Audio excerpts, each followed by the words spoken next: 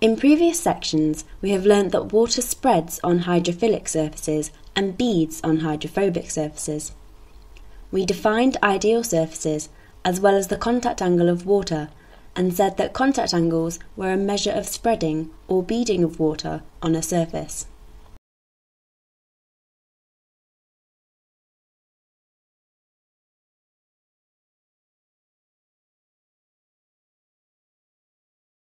Here is a mind map of the topics we will cover in this section.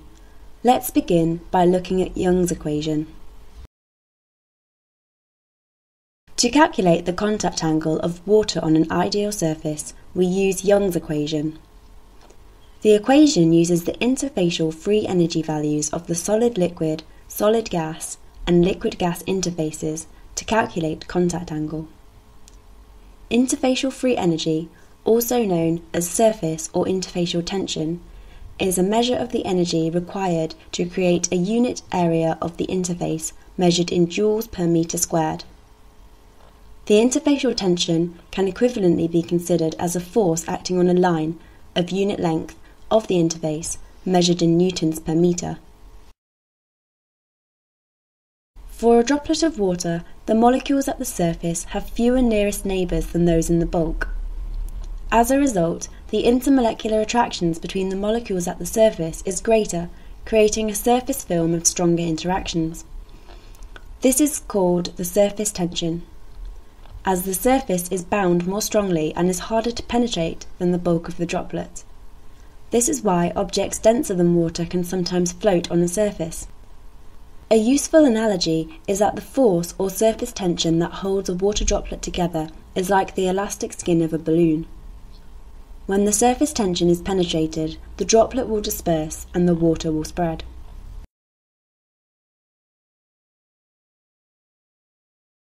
Young's equation arises from considering the condition of thermodynamic equilibrium, where the three interfacial tensions, treated as forces, are balanced in the horizontal direction along the line of the solid interface. Rearranging the equation, we can obtain the cosine of the contact angle in terms of the interfacial tensions. The value of the contact angle can be between 0 and 180 degrees and varies widely depending upon the chemical compositions of the solid, liquid and gas that form the interfaces. The interfacial tension of the solid surface is key to determining whether a surface is hydrophilic or hydrophobic. Historically, a contact angle of 90 degrees has been the cut-off point between hydrophilic and hydrophobic surfaces. When the contact angle is less than 90, cosine theta is positive. From this, we can assert that the solid-gas surface free energy is high for hydrophilic surfaces. When the contact angle is greater than 90, cosine theta is negative. Similarly, we can say that hydrophobic surfaces have a low solid-gas surface free energy. In reality, no surface can be perfectly ideal, and it is the imperfections of the surfaces such as topography and roughness, as well as the chemical composition, which determine how water droplets will behave. For non-ideal surfaces, Young's equation must be modified. We now need to consider the contact angle hysteresis, which is taken to be 0 in the ideal case. Contact angle hysteresis is the difference between advancing and receding contact angles. The advancing contact angle is the maximum stable contact angle, whilst the receding contact angle is the minimum stable contact angle of a water droplet. By tilting a droplet, we can easily visualize the difference between the advancing and receding contact angles. One method of measuring contact angle hysteresis is by using the Cecil drop machine. The machine films a water droplet on a surface side-on using a high-speed camera. The volume of the drop is then varied using a needle. The advancing contact angle is measured after increasing the volume of the drop, whilst the receding contact angle is measured after decreasing the volume of the drop. These angles and the difference between them vary widely depending on the surface. When looking at how a water droplet lies on a non-ideal surface, there are two different regimes to consider. In the Wenzel regime, all of the liquid droplet is in contact with the surface. The apparent observed contact angle is different to that measured by Young's equation because of the roughness of the surface. The apparent contact angle for a Wenzel state is related to Young's contact angle by the given relation. In the equation, R is the surface roughness, which is a ratio of the true surface area over the ideal flat surface area of the solid. R is always greater than 1 because of the surface roughness.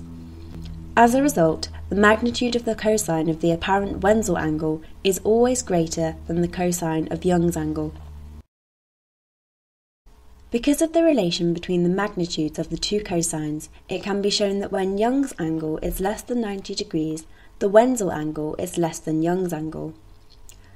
This shows that hydrophilicity is increased in the Wenzel state relative to the ideal case. When Young's angle is greater than 90 degrees, the Wenzel angle is greater than Young's angle. This shows that hydrophobicity is also increased in the Wenzel regime compared to the ideal. We have shown that by increasing the roughness of the surface, going from the ideal to the non-ideal Wenzel case, hydrophilic surfaces become more hydrophilic, and hydrophobic surfaces become more hydrophobic. Droplets in a Wenzel state demonstrate high contact angle hysteresis. This is because the droplet is in contact with the surface at all points, which leads to high adhesion as there are lots of interactions between the droplet and the surface. Wenzel surfaces also have a high roll-off angle. The roll-off angle is the angle a flat surface needs to be tilted before a water droplet sitting on the surface will roll off spontaneously. Wenzel surfaces often display microscale roughness, but not enough roughness for pockets of air to become trapped between the surface and the droplet. This is the case for droplets in the Cassie-Baxter regime. In the Cassie-Baxter regime, not all of the liquid droplet is in contact with the rough surface. Cassie-Baxter surfaces usually have increased roughness compared to Wenzel surfaces. There are pockets of air between the lower parts of the solid surface and the droplet. The droplet is effectively sat upon a composite surface made up of the highest parts of the solid surface and air pockets. Here we see the surface of a lotus leaf, which is comprised of tall pillars. We can easily see how a droplet could sit on these raised parts, analogous to lying on a bed of nails. The apparent contact angle is modified further from Young's equation in the Cassie-Baxter regime.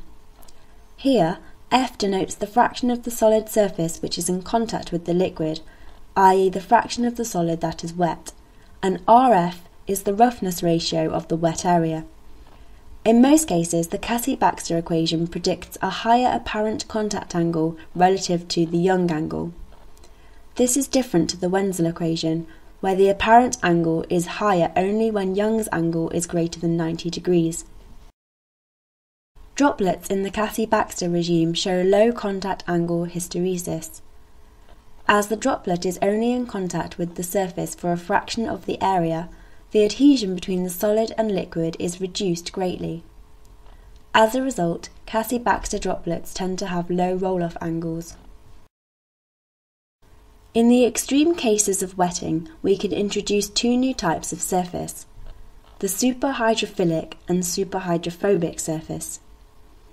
Rough surfaces, where contact angle is very low, less than around 5 to 10 degrees, which often cannot be measured because the amount of spreading is too great, are said to be superhydrophilic. In these cases, complete wetting is said to have occurred. At the other end of the spectrum, rough surfaces with very high contact angles, above 130 to 150 degrees, very low contact angle hysteresis and low roll-off angles are said to be superhydrophobic.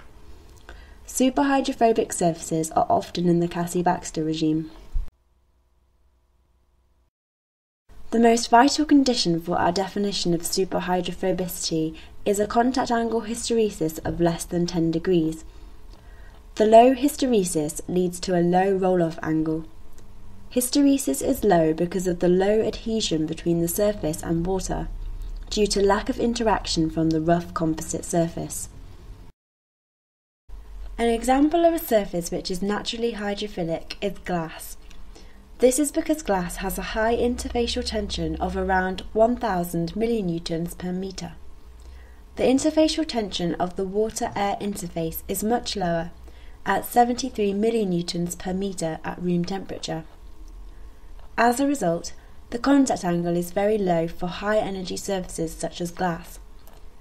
The composition of glass, which is made of polar ionic salts such as silicon dioxide, makes interaction with water favourable, and so water spreads.